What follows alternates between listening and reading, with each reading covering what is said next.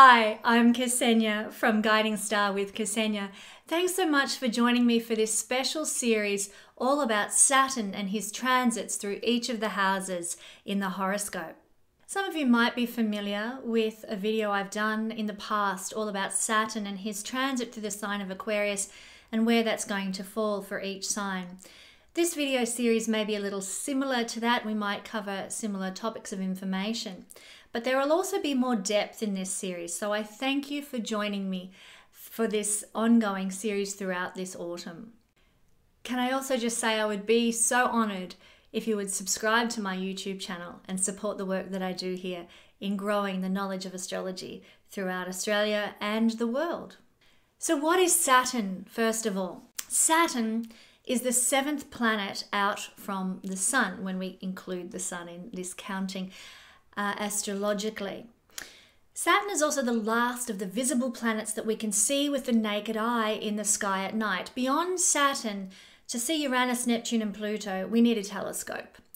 And so it's considered in ancient astrology that Saturn is the planet that actually correlate, the final frontier, if you like, that correlates to our visible earthly reality, the manifested reality on planet Earth in this incarnation. Beyond that, Uranus, Neptune and Pluto all have correlations to our inner self, our psyche, our past lives, our wounds, our personal issues, and the way we think about things and the way we integrate things into our lives. So they are very psychological energies, whereas up until Saturn, we have both psychological things happening from those planets, but also material manifestation happening from the planets that we can see. It's an old Hermetic principle, which is called as above, so below, as without, so within. What we see in the sky above us is reflected in our reality on the earth.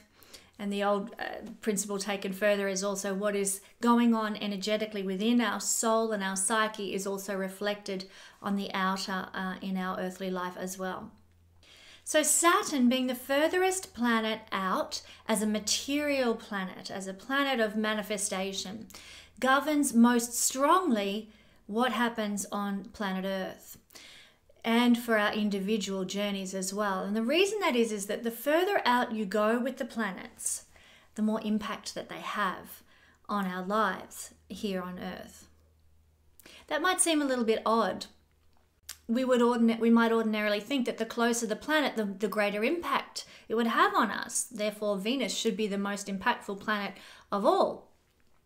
But that's not the case in astrology, and it's to do with the time and the speed of a particular planet. With Saturn, its movement is so slow that the energy has time to build and therefore really pack a punch. Where Venus, or the moon if you want, for example, as well, they whiz around the astrological chart very quickly. The moon goes around in 1 month. Venus goes around in approximately, give or take, a year, depending on whether she goes retrograde or not.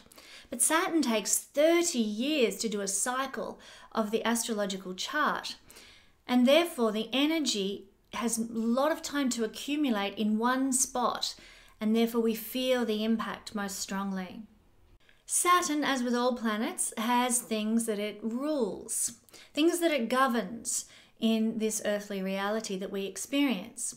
Saturn rules over structures, organizations, hierarchies, governments, regulations and rules. Saturn is also known as Father Time. He governs time here on planet Earth. There are some realms where time doesn't matter. Time is immaterial. But here on planet Earth, we are governed by time as a spirit being manifested into human material form. We are governed by time, and Saturn is the master of time.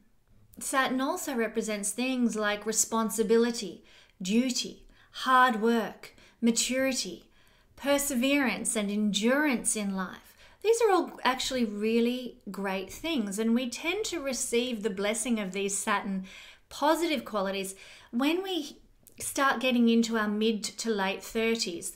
That's when Saturn matures.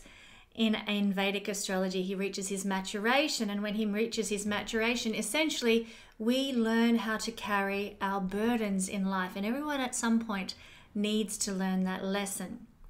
Certainly by the age of 35, 36, when Saturn matures, we step into our full adulthood. We're no longer young adults, we're no longer children, we have fully reached maturity, and hopefully, if we're manifesting at a high level, we've learned how to carry our burdens. Saturn represents structures, as I said, but also traditions. He is the master of the legacy we want to leave behind as well. He has a connection with the 10th house in astrology, which is all about legacy that we want to leave for those who come after us. He also has a connection to authority figures and those in authority over us. Saturn, on the more negative side of his energy, rules restriction and blockage, fear, holding things back, keeping things from us, and starving us of the things we like, but also equally starving us of the negative things in life if he is making a particular aspect in our natal chart. In astrology, Saturn is the ruler of two signs traditionally. The sign of Capricorn mainly, and then in traditional astrology, the sign of Aquarius. In modern astrology, Uranus is considered to be the ruler of the sign of Aquarius. But in traditional astrology, Saturn is the ruler of Capricorn and Aquarius.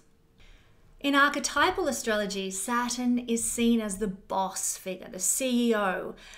Because I like things to be a bit lighter and a bit more fun, I kind of envisage Saturn as kind of the head of control in the Get Smart series. If you're familiar with the Chief, he's managing all these bumbling idiots all around him trying to catch the bad guys.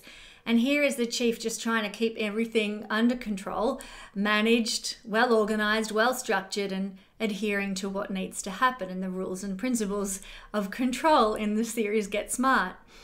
But he's still likable. A lot of people will paint Saturn to be the boogeyman of the horoscope. He's out to get you. He makes life tough. He's negative. And certainly some streams of astrology see him as the great malefic. I kind of liken him instead to the great father figure in the sky. If you imagine a father who's, his daughter or son is 16 and they're about to go out to a party, and dad, the father figure, is sitting there and as they run out the front door and says, "Hang on, what time are you going to be home? Where are you going? I want the phone number of the place where you're going to be. Are there going to be any other adults at the party? You've got to do things properly, by the book. There's no being silly, and I want you home by 10 o'clock. And the children are like, "Oh, Dad." But Dad's strict and firm and doesn't budge an inch. He sets boundaries. He says, "No way, home by 10 o'clock. You're not going to be one of those children who's out running around the streets at all hours of the night, getting up to no good." So he is this protector, father figure energy, authority figure energy in the horoscope. Now, sometimes we see people manifesting Saturn in a very negative way. They are the authority figure with abuse and violence and control. Now, often that would indicate a connection with Mars in a chart if that's how it was playing out.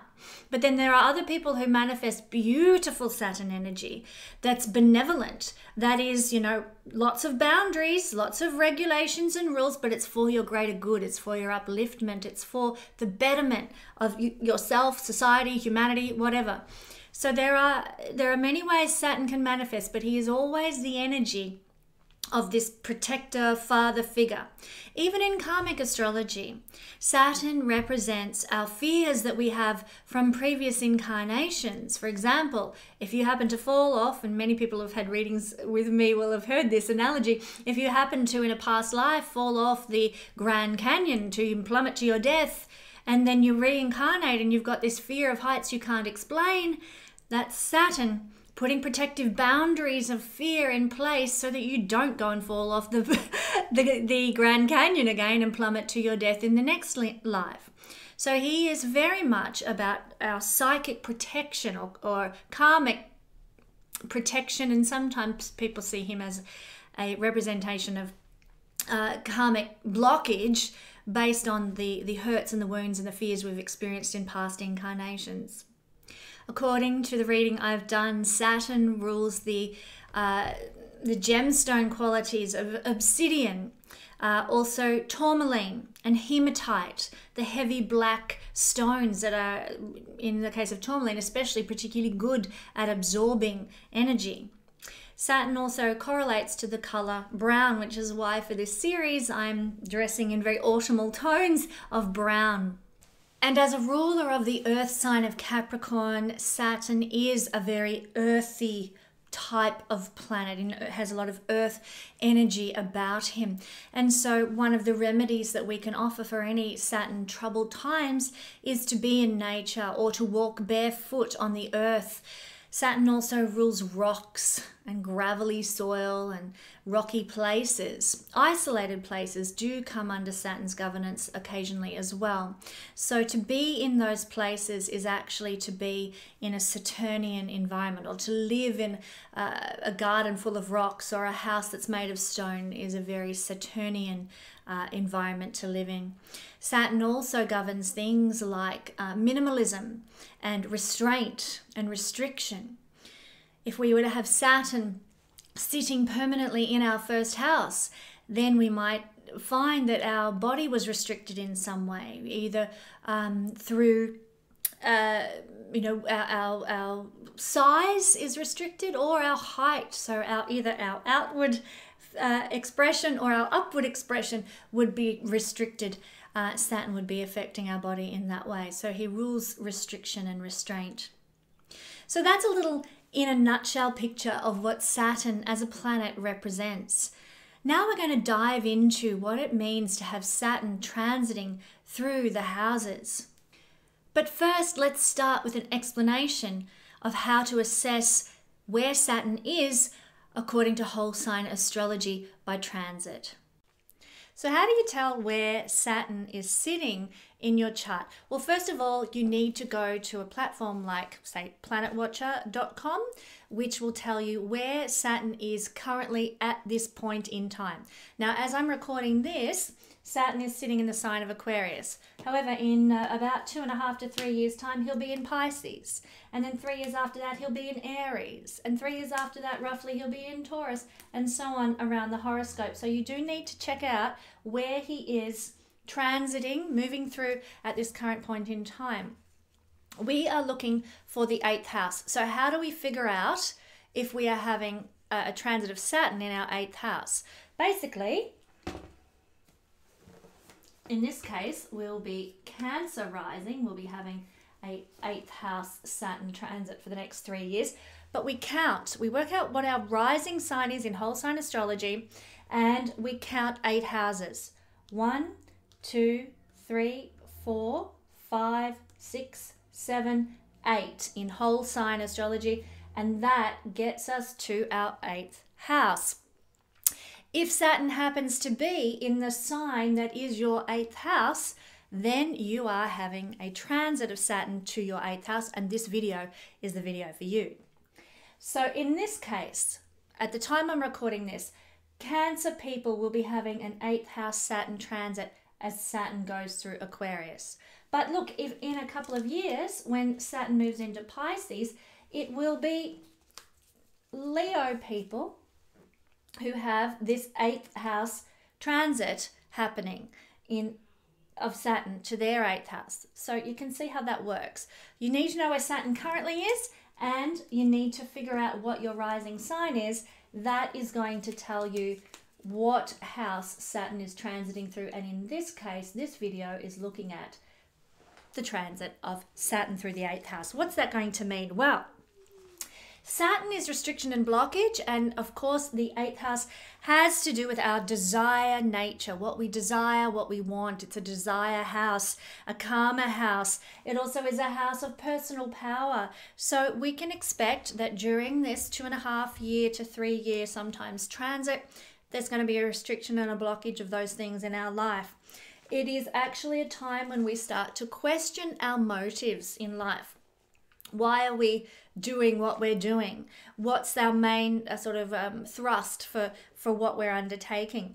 And we can have outside influences that come along at this time that actually pressure us to do this inner questioning of our motives and our intents.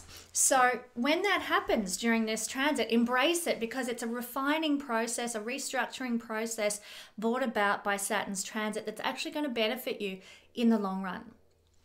One thing that is often seen by the 8th house is we all have a tendency from time to time to be a bit obsessive, to be a bit jealous. We know what that feeling is like, to sort of feel perhaps a bit domineering in some way.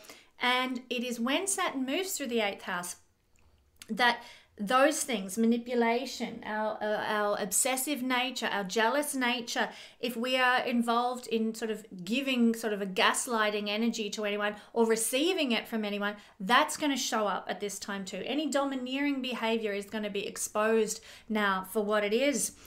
You are going to see it in other people. It's going to be clear to you in other people. Plus, if you're doing it to other people, you're going to get raked over the coals for that. It's going to be seen for what it is as well. And if you are experiencing this on the receiving end from other people of this type of behavior, you're going to say enough, no more, I'm not taking this, and you'll be able to walk away. Saturn will give you the strength during this transit to walk away and say, forget it, no more of this gaslighting behavior, I won't tolerate it. And so you'll remove yourself from the situation. So this can be a very empowering transit if you need to deal with that sort of thing, or the dominating behavior or manipulative behavior or something in your life. It can be very, very helpful. It's a time when it's a very sensitive house, the 8th house. It's a very, it's a water house essentially, and water energy is very sensitive, emotional energy. And so there's this heightened sensitivity to Saturn influences at this time, and Saturn is the influence of judgment and criticism. So we might find that we're a bit sensitive to other people's criticism of us for this 2.5-year period. But there's a purpose to this. It's designed to get down deep into the psyche, into the self, in order to release sort of any deep attachments, any sort of unconscious desires that are sort of sitting around inside us, and get them either out into the light and dealt with, or released and thrown away, So there is this heightened sensitivity is going to actually trigger things that are very important for us to address in that sense during this transit. It's a period that can be very psychologically painful and difficult to undertake, because we're doing all this inner work on our attachments and so forth.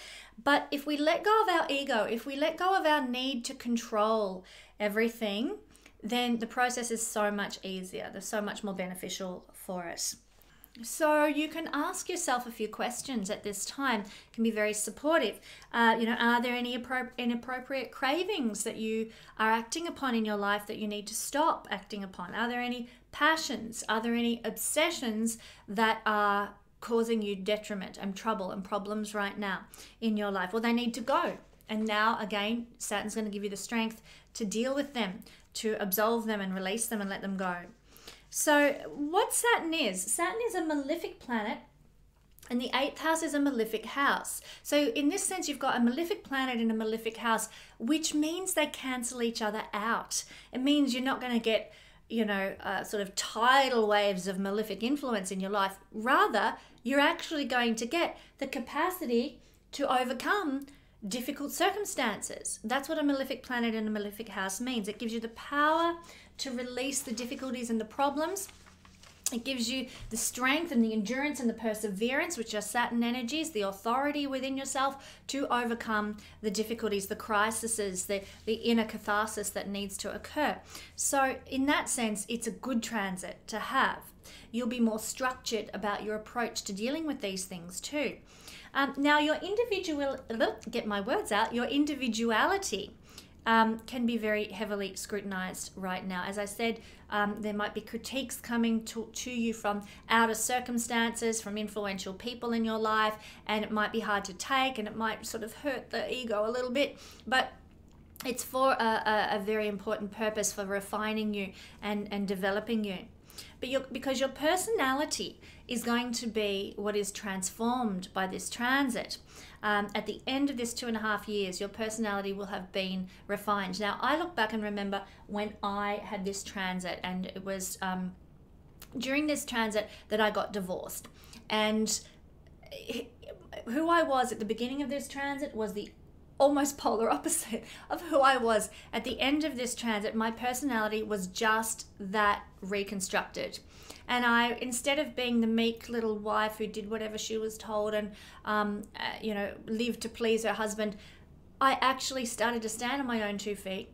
I knew who I was. I knew what I wanted my life to look like from then on. And I was able to reshape things on my terms. It's a house of personal power and taking back power. Often that comes through a crisis situation, such as a divorce or some sort of upheaval or something. And we can learn to take our power back during this transit. But it may come with a lot of upheaval, as I've already described. So we are going to be transformed. Who we begin this transit as is not going to be who we end up being at the end of this particular transit. But we will feel healthier at a psychological level. We'll feel more emotionally free. We'll feel more psychologically balanced after this particular transit is done. And any old worn out behaviors or motives or attitudes, they're going to be expunged, excreted, as is the nature of this house. It has connections to plumbing and composting and releasing and letting go. Now, one thing that's quite exciting about this transit is that sex, if you're in a position to enjoy it, sex can take a real front seat row in your life, because this is the house of sex. Hello. So it is going to be very important, but I underline the but. There could also be a lack of sex that comes from this transit, because of course Saturn is restrictions, Saturn is blockage, Saturn is holding things back, and that was certainly the case with this transit. For me, it was Tumbleweed City for quite a while.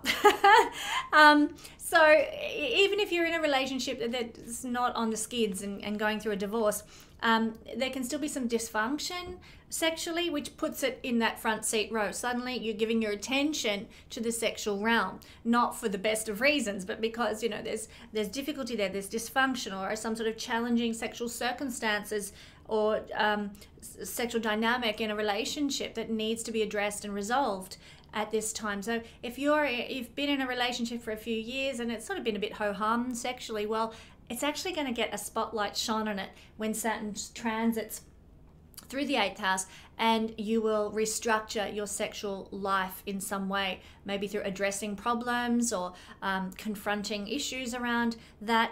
For me, it was a case of, tumbleweeds for two to 3 years, or maybe actually it was a lot more than that. It was really interesting, actually, because at the time I went through my divorce, Saturn was at about 3 degrees of my 8th house.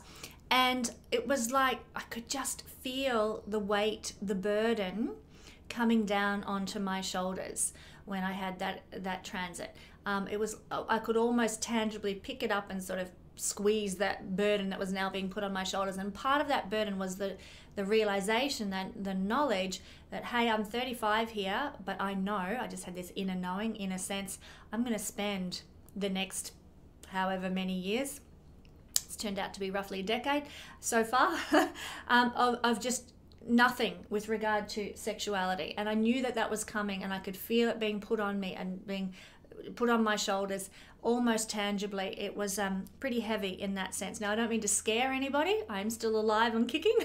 Life still goes on.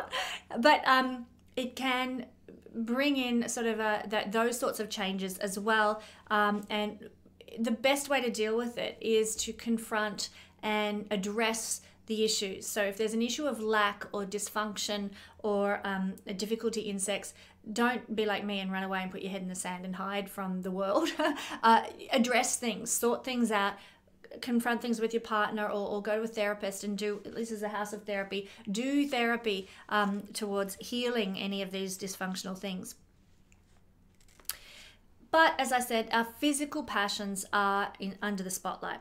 We're very conscious of our sexuality during this transit of Saturn through the 8th house, actually. We're conscious of how it relates to others and how we relate to others in a sexual way. It's a time for some, as it was for me, a period of sexual celibacy.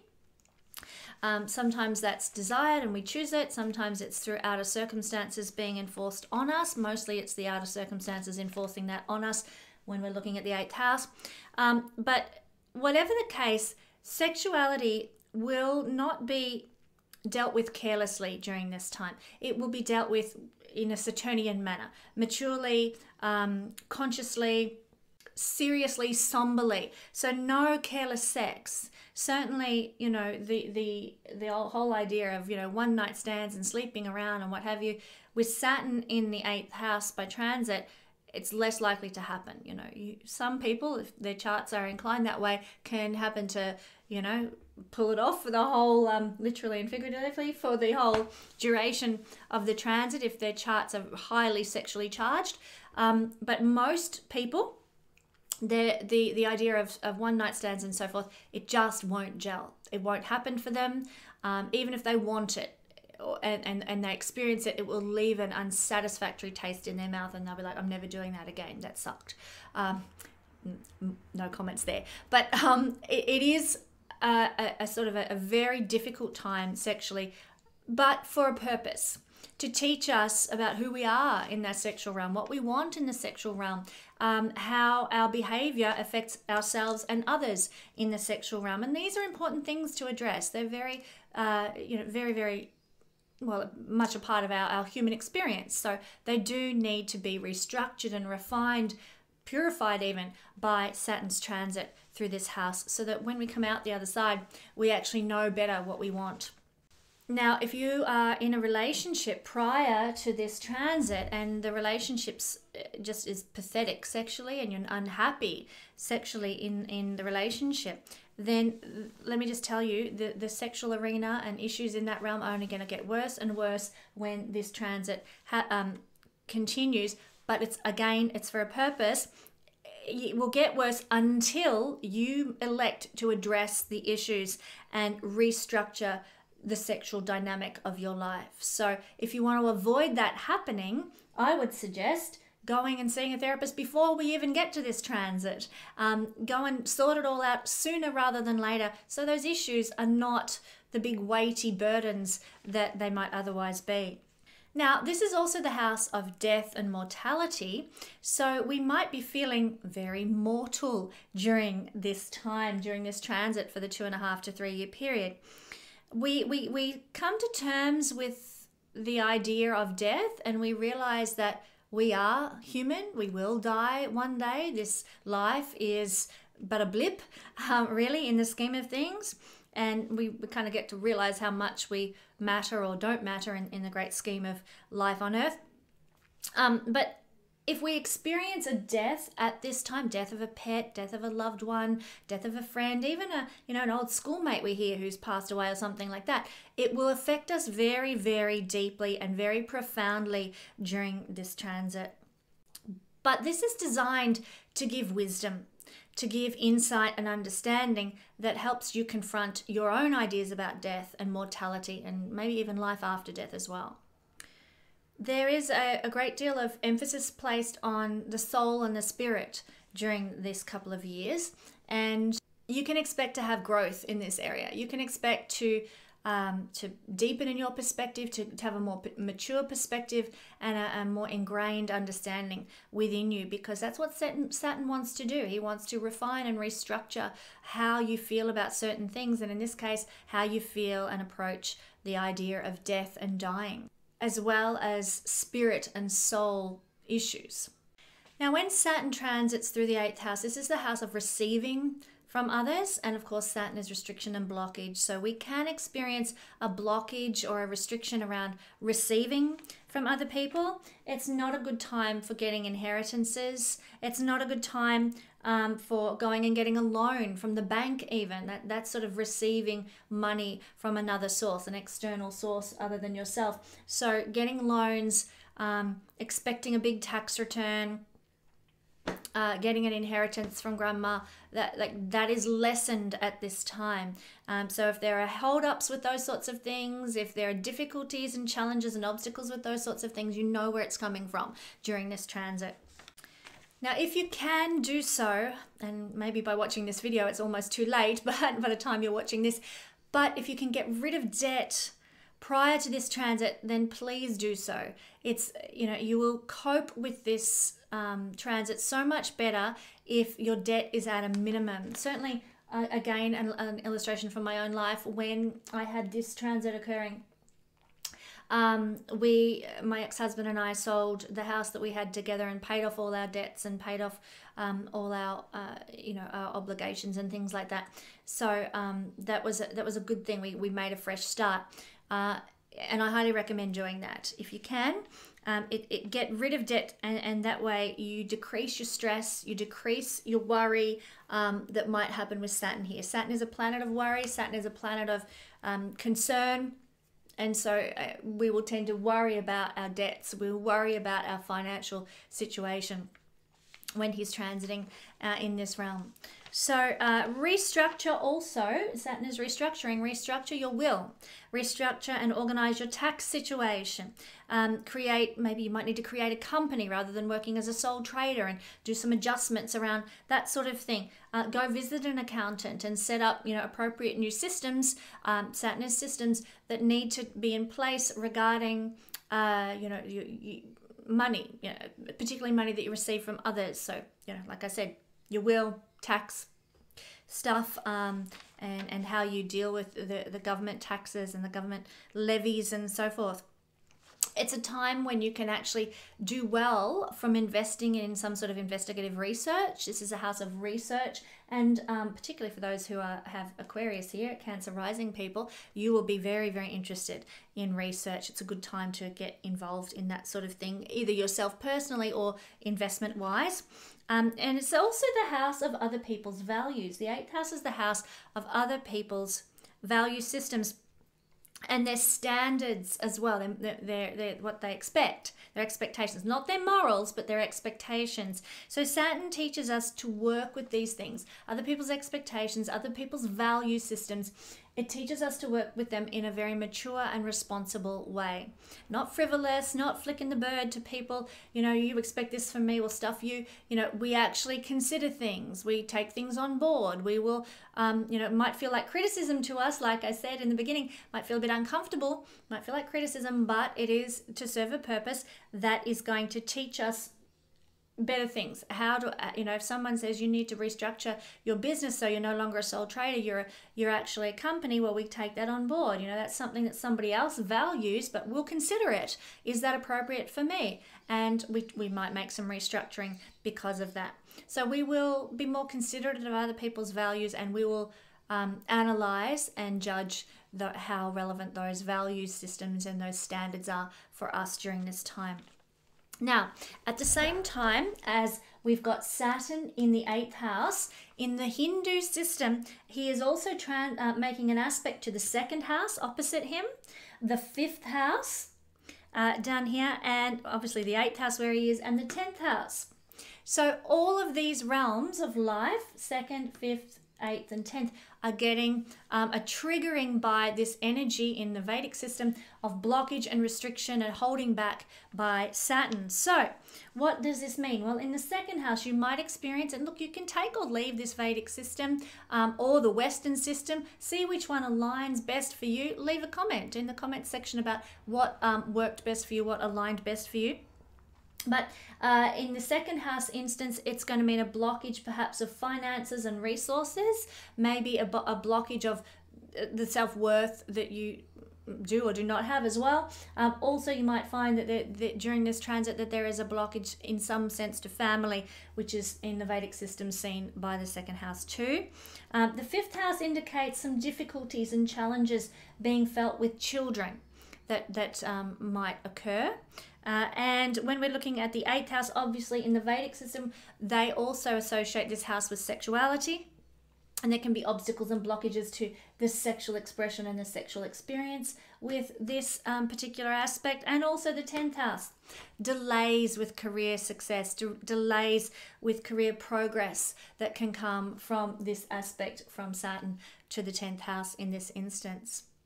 So that's what we see when we have Saturn making a transit through the 8th house and how it impacts our life.